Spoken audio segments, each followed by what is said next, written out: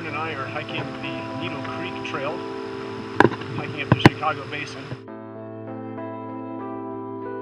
This morning was really fun. We rode a real old-fashioned coal-fired steam-powered locomotive.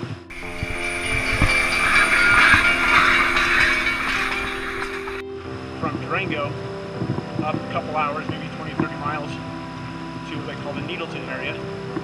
Dropped us off, loaded our packs for us, and now we're going to spend 4 days backpacking.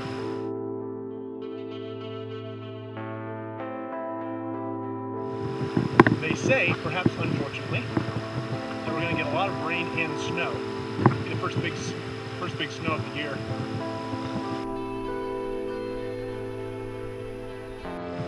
I'm hoping to do 3 or 4 14ers up there.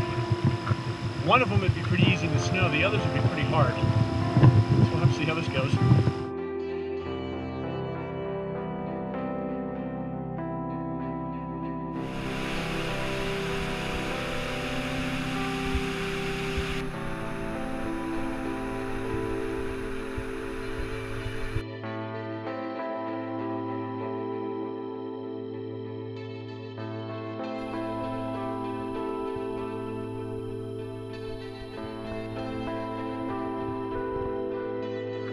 I'm on Mount Eolus. I am seriously burning daylight. There's 45 minutes of light left. I've got 1,000 foot left to go, so I'm going to keep on going. Just wanted to show you where I am headed.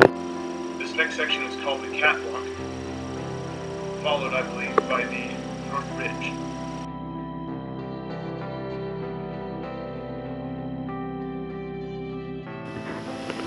I'm on top of Mount Eolus. I need to get the heck off this mountain because it's getting dark and it's a 4th class descent. Turn around real quick, and then get out of Dodge. It is a sea of San Juan peaks. There is no finer view in Colorado than this. This is it.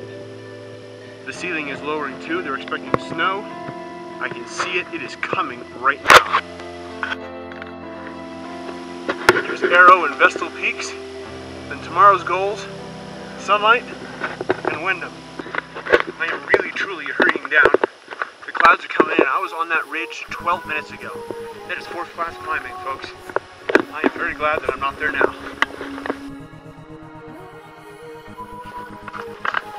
trying to concentrate. The clouds are rolling in so fast I want to lose the trail. Pretty hard to do this at night. And night is nearly upon us.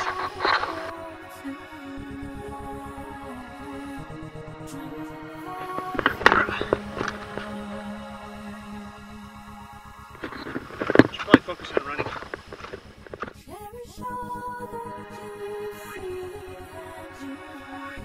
It rained all night, it rained all morning, and I barely made it down off Eolus safely last night, but I did. And I did it in record time because we got a 7-hour hike and was able to do it in, I think, 3 hours and 20 minutes. Well, here we are, despite the weather. We're in Chicago Basin, and we're going to try and do 2 14ers today. To the left of the pointed peak that makes up the left-hand side of the V, just obscured by the clouds, is Sunlight Peak. That's our first goal for today. Then the left-hand side of the V is Peak 18. We will not be climbing that.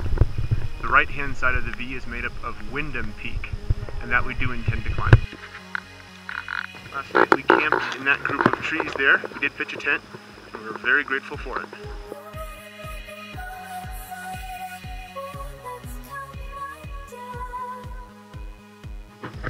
So I'm on Sunlight Peak right now, and I'm having a devil of a time trying to figure out how to get on top. Because as you can see, there is no visibility. I believe this is the route right here. We'll give it a go. I tried around to the viewer's right about 2 minutes ago. That didn't go, not safely at least. So hopefully this is it. I am 25 feet from the summit of Sunlight. I'm going to call it quits. The snow is starting to get heavier, and I want to get killed. This is Upper Chicago Basin. A beautiful, snowy, rainy, cold day. September 10th, 2013. Just climbed Sunlight Peak. I didn't tag the summit itself. I went up to the summit block. I know a lot of people do that. I was really hoping to get to the top, and I will do the actual bouldering move another day and maybe that handstand. But I tagged the block. That's enough for me. So down I go. And the next is Windom Peak, which Lauren is on right now. Nothing quite like September in the Rockies. There's the rest of my route up Windom Peak. Having a blast. It might not be warm outside, might not be dry outside, but I'm warm enough and dry enough in my little vortex cocoon. Yep, beautiful day. Good day to be climbing mountains. Y'all probably think I'm crazy, but I'm well within my element. I'm comfortable, having a good time. That is the summit of Windom. I'll be there in 5 minutes. Nothing like Windom in a whiteout. Absolutely beautiful. I'm wondering why, when I was 20 feet away from the summit of Windom, I didn't do any video on the top. Well, I tagged the top. I went to open my backpack, and I heard a buzzing sound. The rocks were buzzing with static electricity, which means a likely imminent discharge of lightning. So I tagged the summit and got the heck off as fast as I possibly could.